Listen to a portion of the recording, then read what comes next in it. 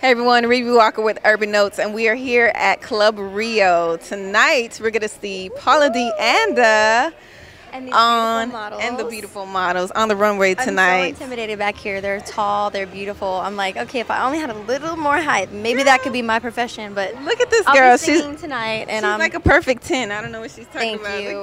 I'm excited. I'm gonna be starting the show. So I was told. So that's exciting. Rip the runway with San Antonio models here representing. Awesome. So you've had a great career, and it seems like it started with your audition in front of Clive Davis. Can you tell us a little bit about that experience and how that happened? I was 16 at the time, and so much has happened since then, but it was just an amazing feeling. My mom was with me. We flew to New York after already having auditioned for other labels, so just to get that chance and the beginning of my music career was amazing. That's awesome. So did he give you any kind of tips on how to further your career or anything like that? No, he just always asked me how was I doing, because I was so young, and I like that about him. He's very nurturing in that aspect. So. Okay. So growing up, it seems like you had influence with Selena. You liked her music, and how did that help you vocally? She's the queen. It's funny because everyone asks me, what are you? What are you? I'm Latina. I don't speak it predominantly, but I can sing it, and it's funny because people always freak out. They're like, how can you sing it but you don't speak it? I'm like, because I have an ear for music. I can memorize it.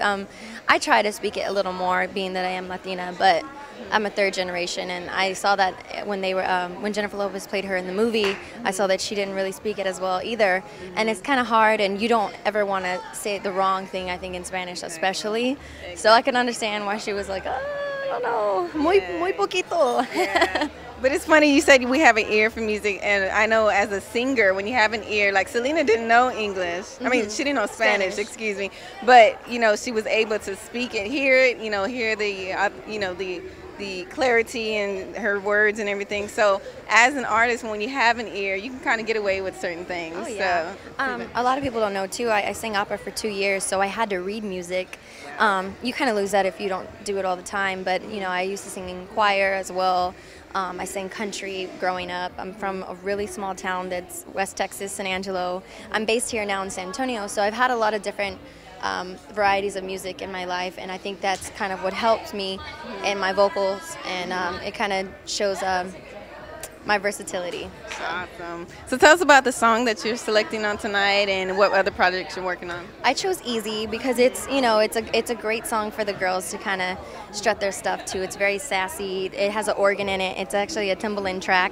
It's one of the last songs that we did on my first album of self-titled Paula DeAnda. So I felt that would be great to start the show with.